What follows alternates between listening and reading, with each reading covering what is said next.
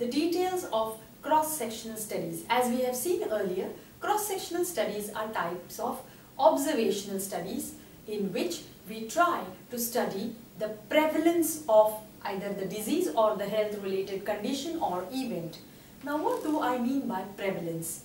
Prevalence is nothing but the total number of cases of the disease in the specified population during a given time period. So, as we have seen earlier, cross-sectional studies give us a snapshot of the population, or we take a cross-section of the population which is representative of the whole population, and we apply the results to the population from which the cross-section has been taken. Now, when we talk about cross-sectional studies, we try to ascertain at the given point of time how many people are suffering from the particular disease or how many people are facing the health event. For example, if we are trying to find out prevalence of depression amongst elderly in a given community, what we would have to do is we would have to go in the community and have to try to study the geriatric population. So our population becomes only the elderly or the geriatric population from the whole population, of which if we have limited time and resources, we would draw a sample from the elderly and then we would try to assess how many of them are depressed or how many of them are not depressed. So the results which we obtain will be considered as those people who are suffering from depression at that point of time in the given population of elderly in that community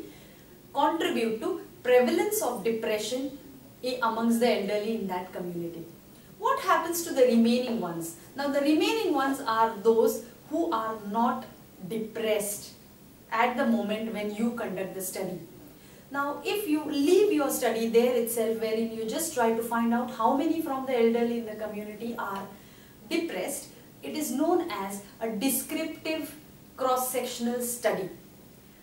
If you want to go further and try to find out a particular factor associated with depression amongst those elderly, we would want to know whether that factor is associated with the disease or not. So what do we do? For example, if we are looking at those people who are living alone and those people who are living with their family as factors affecting depression, so we consider them as exposures. So those people who are living alone are considered to be exposed, likely to suffer from depression, whereas those who are living with the family are considered to be not exposed, and that's why they are then assessed whether they are depressed or not. So if you look at this 2x2 table, what we can see here is those who are living alone become the exposed group, whereas those who are living in families become non-exposed group.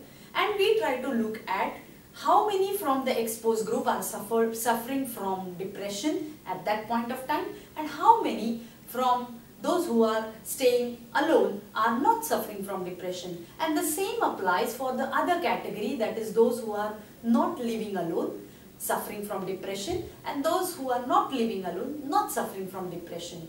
And from this 2x2 table we can then assess whether those people who are living alone are having a higher prevalence of depression compared to those who are living with their families. And same applies for those who do not suffer from depression. So this variety of cross-sectional study is known as an analytical cross-sectional study. Please mark my words, it is analytical in nature. Now analytical means we are trying to study whether a relationship exists between the exposure and the disease under study. Now we have other varieties of analytical studies which we are going to look at in the next session, but do remember that cross-sectional studies can be both descriptive or analytical in nature depending on what you are trying to study. But the most important fact is that before going on for analytical cross-sectional survey, we need to have a descriptive cross-sectional analysis of the population, without which we cannot go ahead and do the study of relationship between a factor and the disease. So that's all from me today. Have a good day. Please do watch